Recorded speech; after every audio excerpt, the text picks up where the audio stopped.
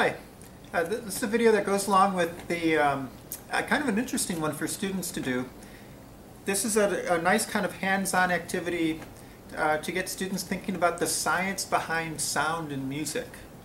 So if you have musicians, if you have students who are really into sound, if you're doing a unit on waves or sound, or if you want to include the arts with science, something like music, all you need are some pieces of wood, perhaps.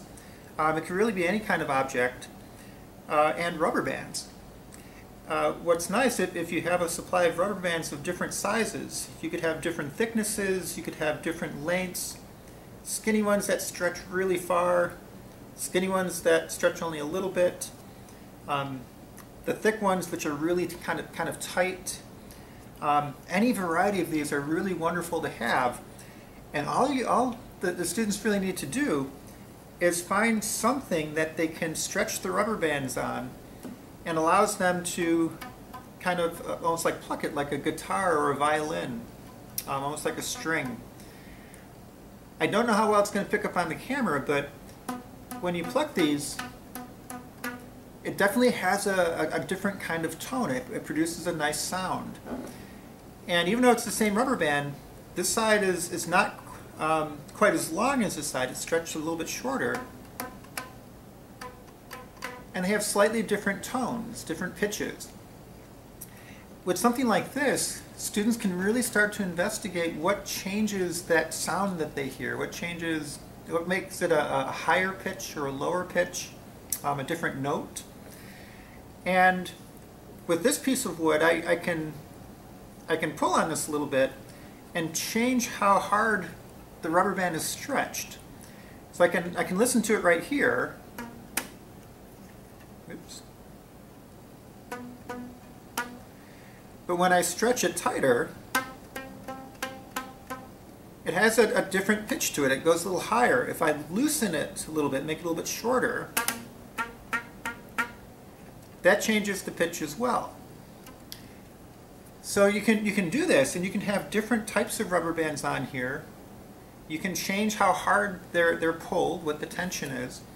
You can change the lengths of them, just like you would on a guitar or a violin. And you can change the notes that are played. So let your students just kind of build their own rubber band instrument and give them a challenge.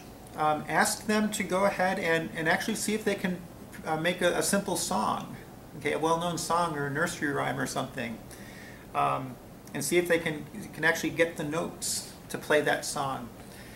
But from the science side, this is, even before you talk about this in class, I let my students do this right away before we actually start to study or talk about sound. Let them investigate, let them experiment, and see what happens if you tighten it or if you make it looser.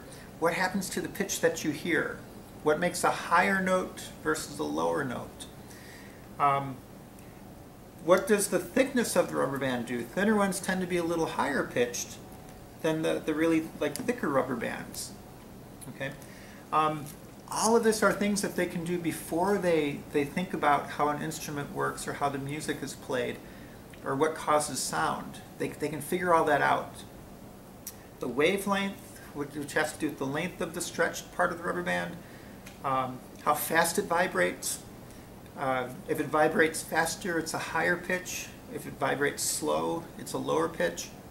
And they can do all that by just kind of playing with it and experimenting with it. Look in the lesson plans. It has some ideas as to what you might give students as they do this activity. And good luck. Have fun with it.